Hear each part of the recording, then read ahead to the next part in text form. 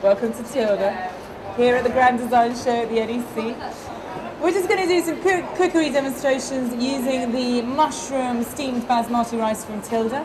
If none of you are familiar with our steamed basmati range, we have 6 flavours in the range, consisting of the pure basmati, the brown basmati, we've got egg fried, which has got little pieces of egg in it, and peas. And then we've also got the pilau, which has got lovely cumin seeds and onions in it. And then we also have lime and coriander and, like I said, the mushroom that we're about to use. So it's all very quick and easy recipes. If you're not familiar with them, they come in a pouch, and all you have to do is rip them open slightly there, and then you pop them in the microwave for 2 minutes, and then you pour them out into your wok, and you have perfect rice every time. So we're just going to cook some lovely duck breasts in the wok. No expense spared here, I tell you. So you want to get your wok nice and hot before you add in the oil. Don't add in the oil and then heat the wok. There's a little fire hazard waiting to happen. And what we're going to do is pop the duck into the hot oil. Ooh, there's a lot of duck there. This is nice. Now, if you have crispy aromatic duck left over from your Chinese takeaway or anything like that, this is the perfect dish to use it up. You can just add it in towards the end and just heat it through. So hopefully the hob will start working in a second. There we go. And what we're going to do is we're going to add in some mushrooms to that. I'm putting in the mushrooms now just because I want those to be nice and soft when they come to eating it, like so. And you can also put some red pepper in there. How many of you cut a pepper into quarters and then take the seeds out? Quite a few of you? Yes. Oh, I love the way you go, he does. That's classic, isn't it? Do you do the cooking at all or not? Yeah, you do, but you don't like the way he does it. You don't like peppers. Okay. Well, what you do is you take the top off, then the bottom, then you put your knife in at the side like so, and then you turn it onto its side with your palm of your hand out of the way of the knife, and you run the knife along, and you sort of unravel the pepper, and you take out the core, and then you don't have any seeds go anywhere, and you take the stalk away, and then you can use absolutely everything from the pepper itself. So then what we're going to do is we're going to just finely chop that pepper up. Now if I was at home I'd probably do thin strips and leave them like this, but because we're going to put it into cups today, I'm going to chop it finely, like so. Then what we're going to do is add that into the duck, and we're going to get that cooking away. Now I don't mind if the pepper is crunchy in there, because to be honest with you, red pepper is a really good vegetable in salads and everything when it's raw anyway. And the whole point of any dish you're cooking is as good as if it's got different textures. So we've got the lovely sort of velvetyness of the duck and of the mushrooms, we've got the crunchiness of the peppers, and then we're going to add in some crunchy bean sprouts as well towards the end. Now this is the kind of dish that you can use odds and ends up in your fridge, which is always very handy. So if you've got onion, you can put onion in there. If you've got courgette, works really well in this dish. Pak choy would be delicious to give it a bit more oriental feel to it. Now I'm just putting ginger in it. How many of you use a peeler for your ginger?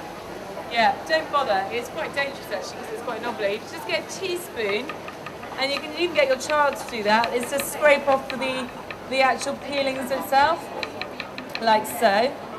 And then depending on how, what's the word, should I say, woody, how woody your ginger is, depends on what I would do with it. If it's quite woody and got a lot of sort of membranes going on in it, I would then grate it, but I'm just going to finely chop it. So just be careful when you do that. And then just cut that into strips, and then we'll put that in as well. So you're sampling the Tilda's mushroom steamed basmati there. Are you liking that? So what we've done is taken basmati rice and we've steamed it for you, and then you just finish it off at home in a microwave for a couple of minutes, and away you go. So we're nearly done with the ginger there. We'll put that in to the wok and we'll stir it around. Now, if you've got some garlic, you might want to put some garlic in there, or some chilli as well. This is the whole point of any dish that goes into wok. You can pretty much put anything in there that you want, as long as it's not mouldy in your fridge. I'm going to finish it off with some bean sprouts. Anyone allergic to nuts? No. Great. We're going to put some cashew nuts in there. You can chop those up or leave them whole. If you wanted to at the beginning, you could toast them off in your wok, remove them, and then you could put them back in at the end. I'm using the mushroom steamed basmati rice, which you're sampling here. So what I'm trying to show you is you can take this packet, you can serve that as an accompaniment to some meat, something like steak works really well because of the mushrooms in there. Or you can do what I'm doing, which is making another complete dish using it. So you still feel like you're cooking, but there's an element of it that we've done for you. And you have perfect rice every single time. So there you go. Like I said, you just turn that slightly, put it into the microwave, heat it 2 minutes, and then pop it in. Now, if you don't have a microwave, don't worry. You can just stir fry it in the wok. The only reason I've microwaved it beforehand really is for speed, so that you can eat and go kind of thing. I'm just going to put some spring onions in there for a bit of colour. And then we're just going to make sure that's heated through. Now that looks quite dry and not very interesting at the moment. But we're just about to jazz that all up with a bit of soy sauce.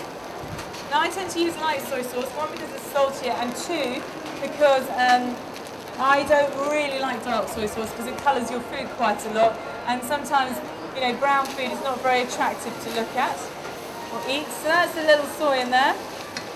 I'm going to add a bit of Thai fish sauce in as well.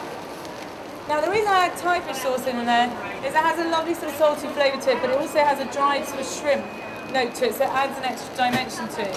You know, when I say it's like one-dimensional food, is what I regard as you have one flavour and then it just dies off and there's nothing else to it. And food should be all about textures and layering up different sort of flavours as well. Now, this might need some pepper and it might need a bit of sweet chilli, but we'll just taste it and see what we think.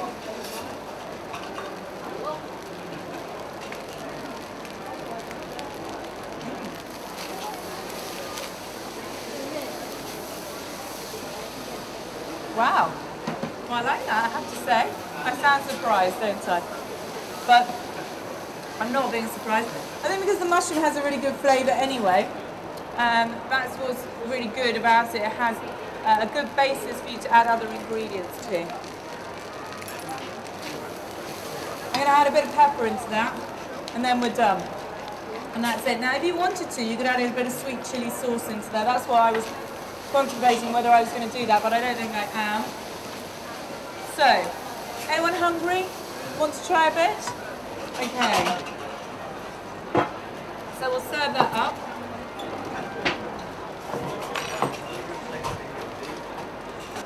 And I've used sliced up, but for anyone who didn't hear, you could use leftover aromatic crispy duck that you might have over from a Chinese the night before. And what we're going to do is serve that out to you. And I've just finished that off with a bit of Thai fish sauce and soy sauce. We are sampling different rice during the day as well. So if you tried the mushroom now, we'll be sampling different ones later on, so do swing by later. We are also doing a show deal here today. 2 for